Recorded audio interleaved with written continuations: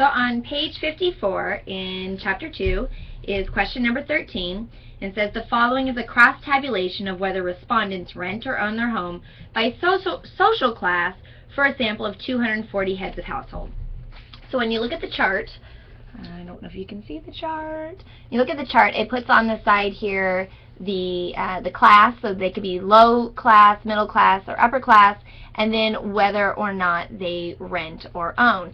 So which of these is the independent variable and which is the dependent variable?